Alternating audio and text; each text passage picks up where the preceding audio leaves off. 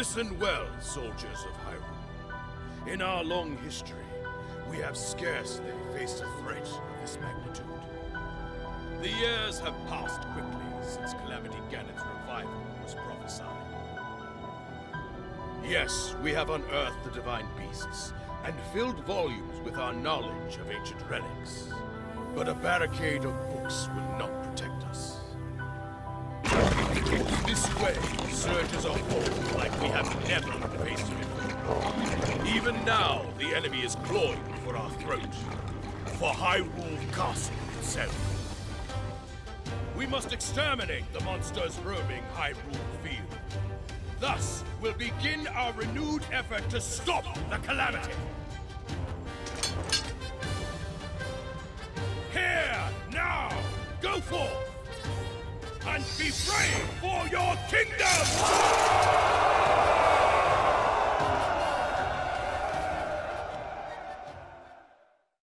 And so it begins, the Battle of Hyrule Field. Yes, hey guys, and welcome to Hyrule Warriors Age of Calamity, the game that takes place 100 years before the events of Breath of the Wild during the Great Calamity. And let's start off by doing some shield surfing techniques. Oh yeah, one of Link's strong attacks in this game is literally killing bokoblins as you shield surf. Look at the gameplay compared to Breath of the Wild. Link is a beast, tearing through bokoblins like nothing.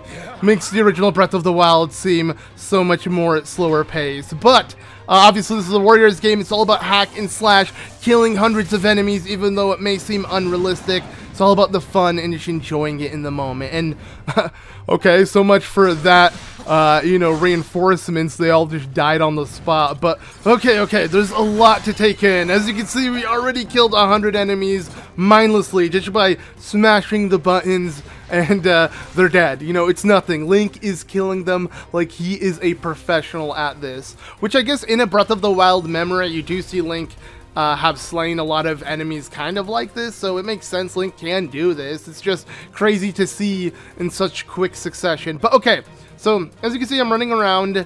It's kind of empty. We're in Hyrule Field, near the first memory, actually. That's where we started off the battle. But I want to pick up this chest, as it has 5 topaz in it, and that might be helpful for side quests and other things that we're going to find outside of the game, because we do need material. As you may have noticed, we've been collecting material already. And let's go to our first objective, which is to defeat this moblin. Now, we can Z-target on it. This time it's a camera target. You click it in, which is the C-stick. To me, I'm, you know, more used to Zelda games having a Z-target be the option, but it's because we use it for other things. And there we go, I landed the Flurry Rush, and now we can do a weak point smash, which will completely obliterate the moblin, because you may have noticed its HP was going down very slow from basic attacks. That's because you want to do special attacks, either break its little meter that it has, or do a Muso, which I'm going to show off. And that's pretty much a special move. But okay, there you go. I'm never going to get tired of using shield surfing to defeat my enemies. I kind of wish we could have done that in the actual Breath of the Wild game. But yeah, so far we are listening to the King's orders. We're killing as many bokoblins as we can. They all vary in sizes for some reason. Which, as you can see, yeah, this one is a complete difference in size. And that's because all the stronger enemies will require that. But then we did our Muso. It should have killed him, but it left him with exactly 1 HP, which we were able just to slice out of him. And let me try this. There we go. Yes, if you open up a chest very slowly, Link will kick it open, kind of like how he did in Breath of the Wild. I remember showing that in my part 1 of Breath of the Wild. Now here I am doing it in part 1 of Hyrule Warriors. You know, we went 100 years in the past to do the exact same thing. But okay, I was hoping for some choo-choo jelly, because enemies do drop materials. And oh, okay, thank you, Gabe. Thank you, Gabe. They're like, the choo-choo jelly. I was like, no way, okay, here, you can have me. And it flew towards me, which is nice. So you don't have to pick up every item. Usually after killing an enemy, the items will float to you, which is nice, but it was just, the timing was too perfect. I'm sorry. Yeah, that was amazing. But okay. So we got another big bokoblin, and I do believe the game will let us do special techniques with the Sheikah Slate, which Link can already use on these enemies, but we didn't get a chance there. I do believe these chests will be good. Yep, we got them all. And now we can just advance forward. So we're pretty much going to capture these outposts, but it seems like something is happening.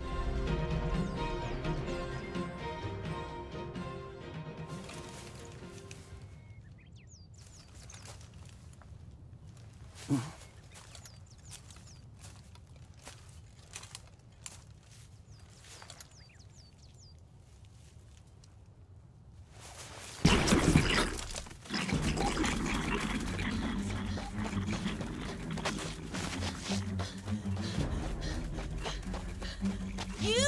Help! Ow!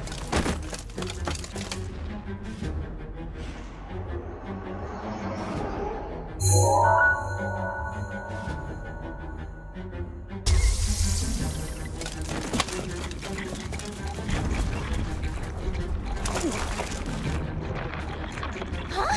Why is this happening?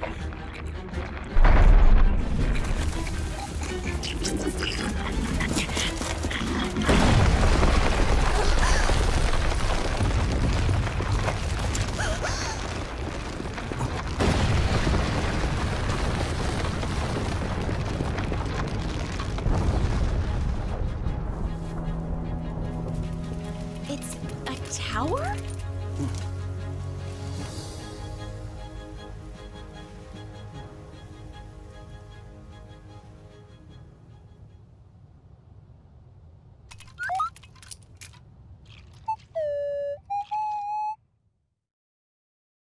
Okay, so that happened. Yes, we met Impa and this little cute egg guardian that we still don't know the name of, even in the beginning of this game. We'll probably learn more about it as time goes on, but this guardian is very mysterious, as we saw in the intro of the game, literally travel through time. After Zelda attempted to save Link and awoken her powers, which we saw all in Breath of the Wild memories, we then see this guardian awaken from Zelda awakening her powers, and now it's here to help us. This, honestly, and as you can see, we're taking on a Bokoblin camp. We destroyed the whole camp and we got a chest. But back to what I was saying, this leaves a lot of theories in where and what's going on, because this might not even be the same timeline of Breath of the Wild, but an alternate timeline where the heroes succeed. Granted, we might be in for the complete opposite and the most sad ending and see the true Breath of the Wild ending, as this might be connected to Breath of the Wild, but we have no clue right now. The fact that the game makes you wonder is amazing. And okay, I didn't mean to do that. I wanted the prompt to go off screen.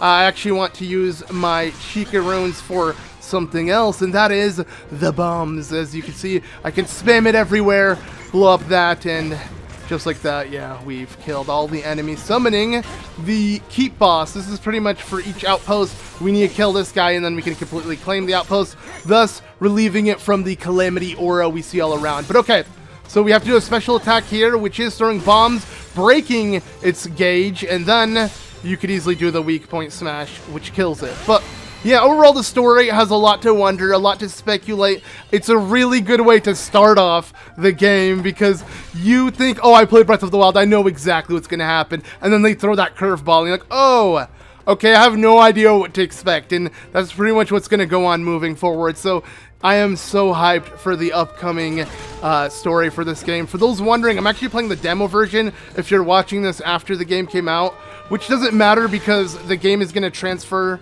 everything to the original version. So this is pretty much like playing the first quest in the original version, but it's cool how Nintendo gave us an early demo that we can play the first hour or so of the game, and that's why I was able to record this far earlier than the actual release of the game.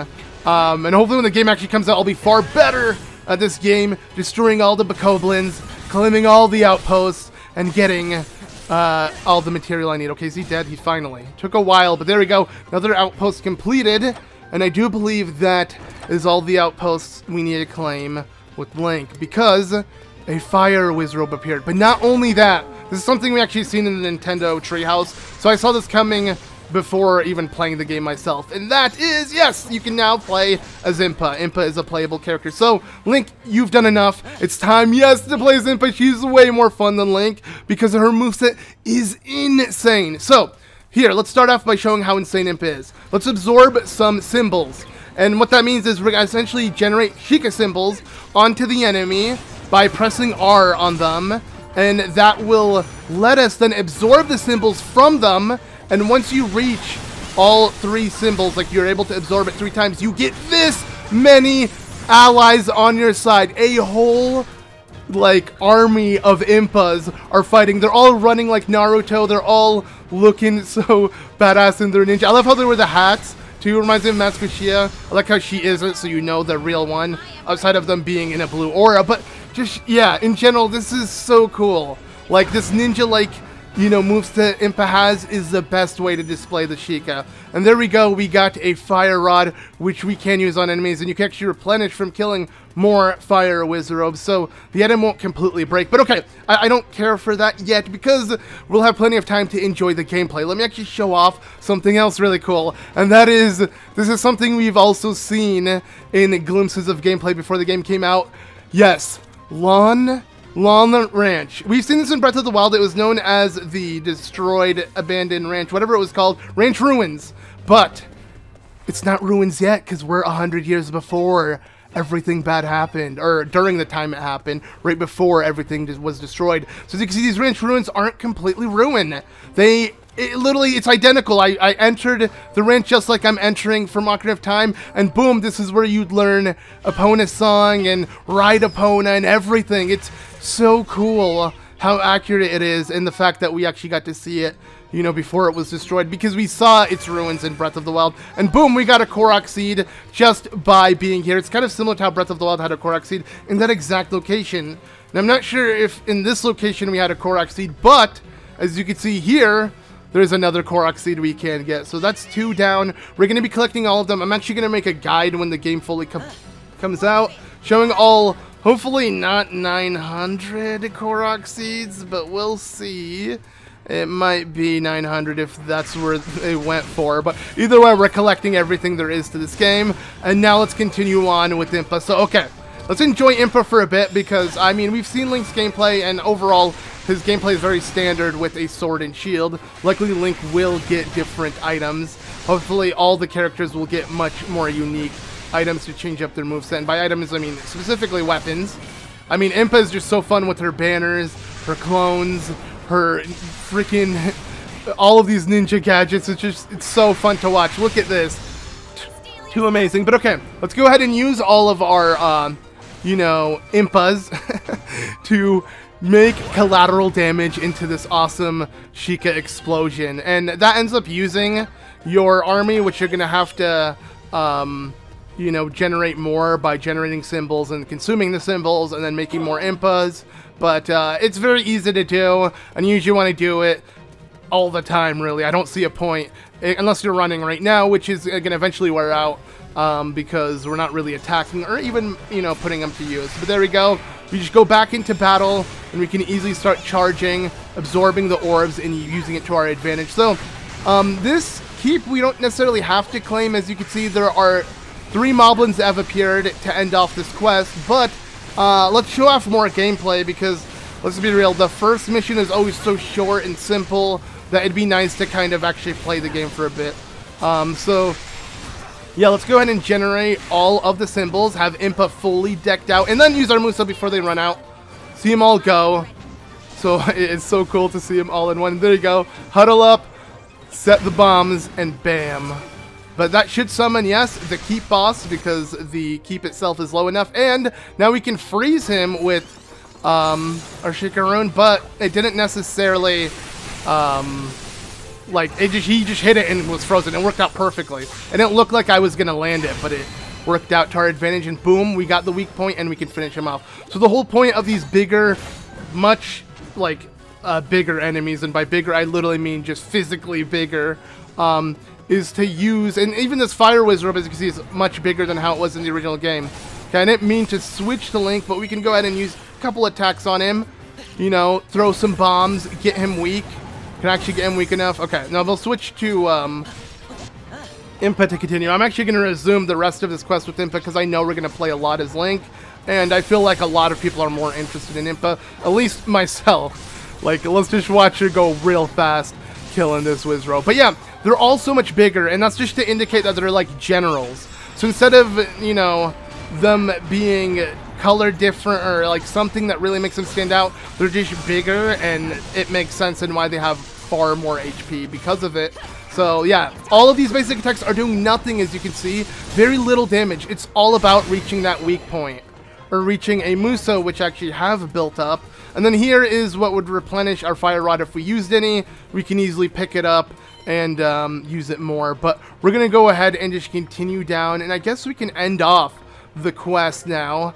And that is by defeating the upcoming, whoa, moblins that are right up ahead. So, okay, my clones are about to run out. So let's go ahead and just quickly use the Muso, which there we go. We ended up getting more. Looks like we generated a symbol. I'm going to have to get used to Impa's moveset altogether because this is still new to me. As I mentioned before, this is just a demo, so hopefully by the next few parts, when the game is actually out, I'll be far used to all of the characters' movesets. I'm going to be playing this demo non-stop until the original game comes out. But okay, we got a Flurry Rush, which gives us another set of attacks. Let's do another one. Oh, cool. It's so badass that you could do it in between their set of attacks, making it so much easier to land damage on them. But okay, they're all stacking up on me. I want to do some cool attacks that kind of hit them all at once as well. So, okay, they're hitting me, but luckily I'm sure they won't kill me. It's kind of hard to die in these games, at least when you're playing in normal mode, because, yeah, the enemies project their attacks pretty well. See, all of these attacks I'm getting hit by is because I'm not paying attention. But, there we go. Let's go ahead and have all of my clones just like that and end up. I want to make this look epic with Impa, you know, really take him out. There we go. Okay, oh, but the moblin has a little more HP. Okay, let's go ahead and make sure you're finished off. So a couple more hits. There you go. Weak point smash, and all that's left is this last one behind me. So do something. What you got for me? Or are you just gonna die? Okay, he's just gonna die. All right, well, there we go. That does it. So we can just end it here with Impa once again. Might as well do that, not stall. So, weak point smash and success. That does it for the first mission. So we fought well. Thanks, King Rome. I appreciate it. And I guess he's noticing Link. The young knight served well. Nice, okay. The official pointed knight. So, I mean, clearly he's noticing, and there you go, victory. And this victory theme is so nice. It's so cool that we're going to see the establishment of all of these characters, how they got to know each other more, and everything throughout these cutscenes. And speaking of which, there's a cutscene right up ahead. So we're just picking up our spoils, all of these weapons, for Impa, for Link, even these new materials that we're going to figure out what to do with them right after this. But let's see what happens next. An inexplicable guardian. And a mysterious tower. I hate to say it, but we have little hope of figuring this out on our own.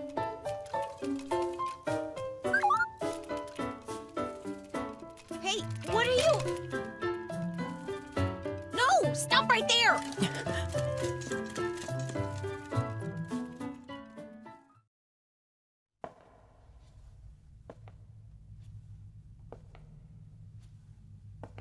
Each of you has served your kingdom admirably. Huh!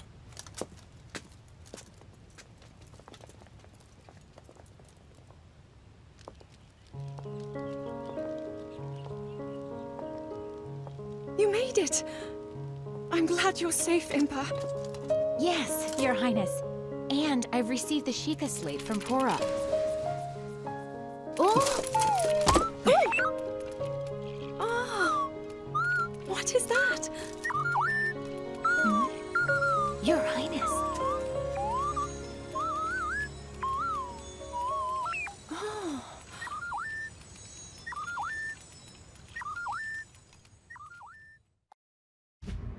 The Sheikah slate conveyed the little guardian's purpose. This anomalous visitor had traveled from a future of ruin, a time in the midst of the Calamity, to save Princess Zelda. Impa proposed recruiting Pura and Robbie, renowned researchers of ancient technology, to study the Guardian and investigate the mysterious tower that had appeared on Hyrule Field. King Rome of Hyrule gave his assent.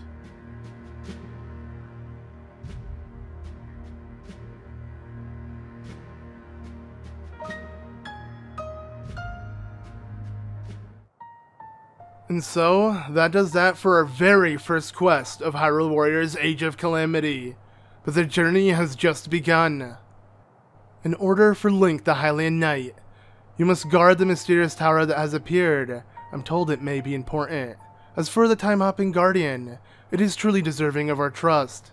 You must discern this beyond any doubt, with the aid of the researchers. May the goddess Hylia watch over you always. Rome Bosphoramos, Hyrule. And there we go. So this is the menu of Hyrule Warriors Age of Calamity. As you can see, the map opened up with Link atop of the Sheikah Tower and Link, the Silent Knight. I love how that's his title. It's a perfect title. So we unlocked him and Impa, the Royal Advisor and Loyal Friend. Both of these characters we just play as, and now we can customize them and use them throughout the game, as we're going to be able to level them up and just add a lot of cool stuff within the game. As you can see on the map, new things are opening up. So okay, the map of Hyrule. Our main objective, as tasked by the king, is to make our way to the Ancient Lab. So road to the Ancient Lab, which is through the Breach of Hyrule. But as you can see, we got a couple side quests, and okay, the little guardian egg disappeared. But here is a side quest, which we actually have the materials for. So just as in Breath of the Wild, with the side quest being so easy, you just cook something. Well, in this game, it's the same thing. You just have material and you cook something and boom. But it does contributions to Hyrule, which will, you know, pretty much raise the morale of Hyrule, giving us more things with collectibles and things in the shop. And just overall, we want to continue bringing it up. But as you can see, we don't have material for that side quest, but we have material to give Link an additional combo with his one-handed attack. So bonus combo. And just like that, we have given Link a better moveset. Sadly, we don't have enough to continue that, but it is cool that we have the option. This was something that you did in the Bazaar in the original Hyrule Warriors, but now you do in the overworld, because everything is done through the overworld as it's the main menu. And here, we upgraded Impa's combo as well, which will be very helpful. And then it moved somewhere else. I guess mini quests that we actually don't do. We just press A and boom, but we don't have the material for it. So there we go. We've done everything we can currently do, and now we're ready to head to the Breach of Demise and see what awaits with this new Foundly Egg Guardian and tagging along with Impa. That does it for the first episode of Hyrule Warriors Age of Calamity. I am so excited to continue on, learn about Hyrule's past, learn all about, you know, what happened in this great war, and hopefully changing it or just seeing every piece of it. I hope you guys are as excited as I am. Thank you all so much for watching.